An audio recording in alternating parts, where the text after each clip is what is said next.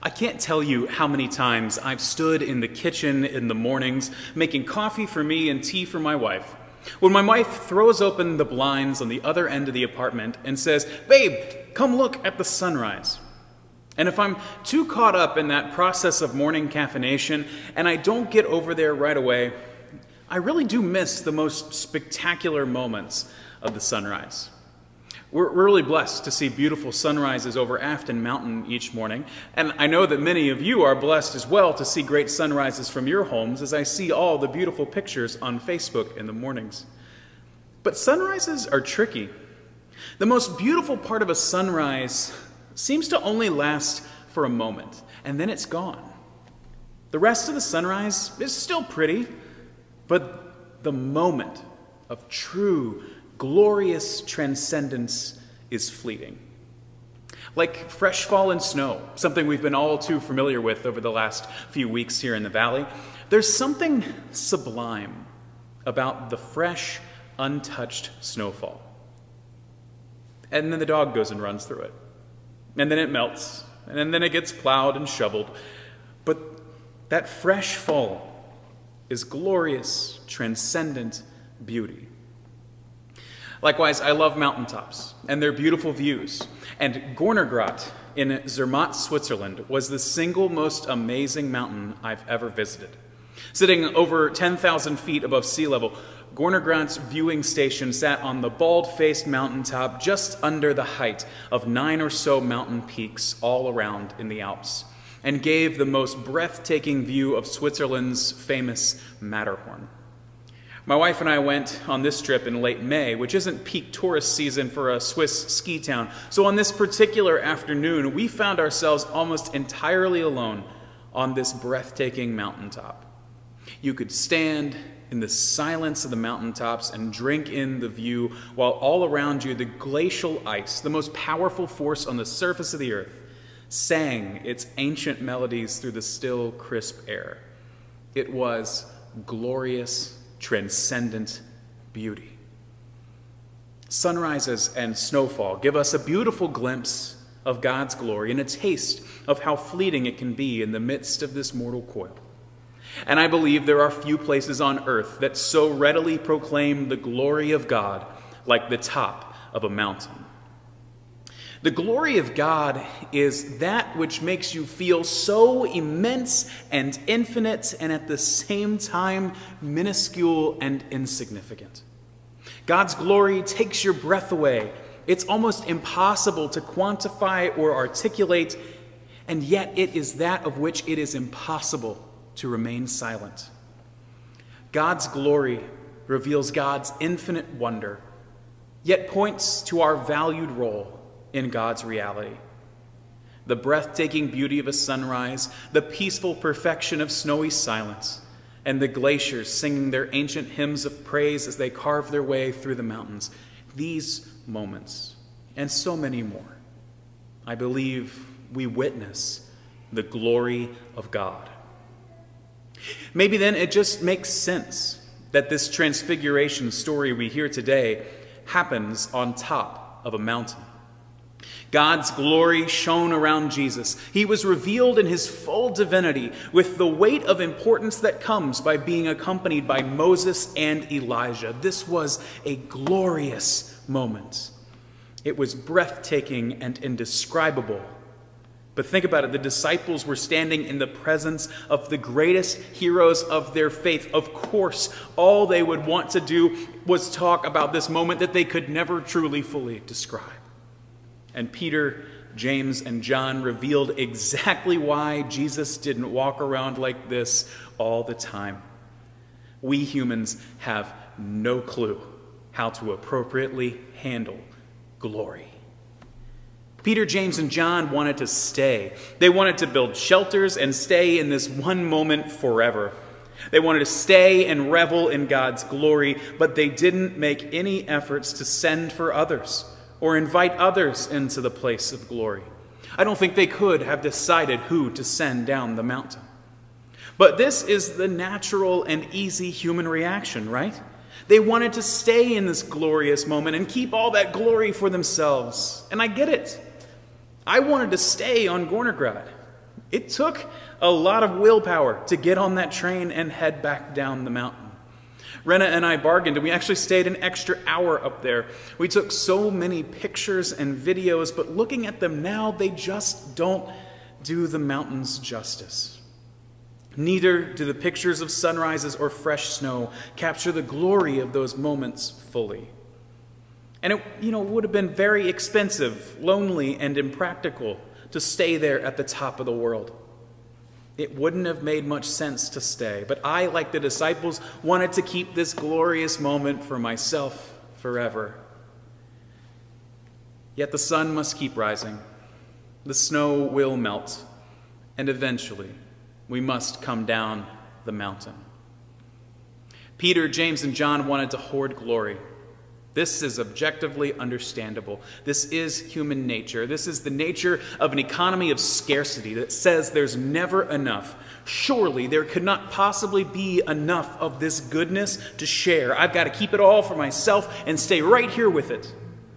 And if we're not alone in recognizing the glory, then we become prone to fighting to control it. I'll admit, I don't know what to do with God's glory.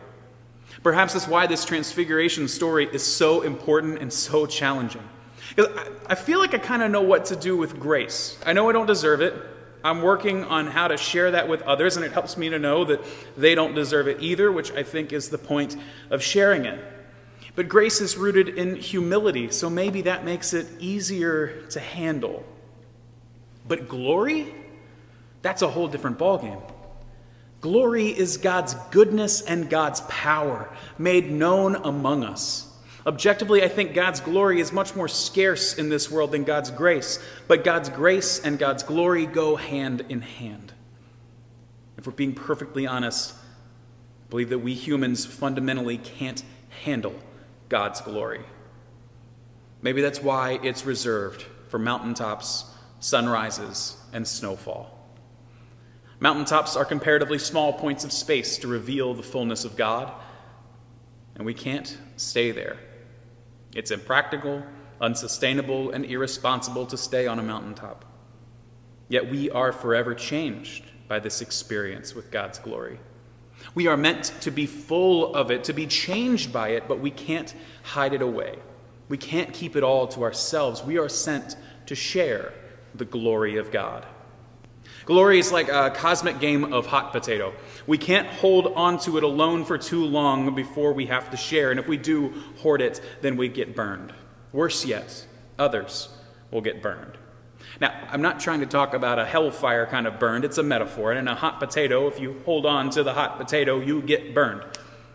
But in this sense of hoarding, controlling, and thinking we can restrict the glory of God, we will hurt ourselves, and worse yet, we will hurt others. So what is the glory of God in this story that we hear today? We can all appreciate the spectacle and wonder of divine transfiguration, the dazzling white and the appearance of two really old, arguably dead guys, but what is the glory that can be shared this transfiguration day? This has to be bigger than a cool magic trick on top of a mountain, right? Well, our lesson says Moses and Elijah appeared in glory and were speaking of Jesus' departure, which he was about to accomplish at Jerusalem. Departure is a weird word to use in this context, right? That seems like an odd way of talking about what we all know is going to happen in Jerusalem. But the Greek word here for departure is exodus. Yeah.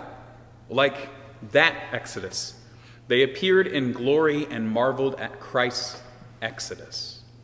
Moses' exodus was following God and delivering God's people out of slavery in Egypt and into freedom, forming a new covenant of promise and hope for God's people. So what is Christ's exodus? What is it if not a way out of slavery? What is it if not deliverance and hope, the liberation of God's people from the power of sin and death? What is it if not proclaiming a way of a kingdom of mercy and compassion here and now, that death and violence and power and exploitation do not have to be the ways of the world anymore? That is the glory of God, God's true power and purpose made known amongst us. God's glory is liberation. God's faithfulness to Israel has been made known through the first Exodus, that we might come to believe that God is faithful in this Exodus. Sunrises, snowfall, and mountaintops liberate us for a glorious fleeting moment from the ordinary doldrums of this life. God's love liberates us from scarcity, fear, sin, and shame. Christ's glory is love and hope. Christ's glory is Christ's Exodus. And Christ's glory is forever. This Exodus is for you and for all. This Exodus is intimate and connects you with all people across all time. This Exodus is God's tender mercy paired with God's awesome power. That's the glory we find here this day. That's the glory in God's word.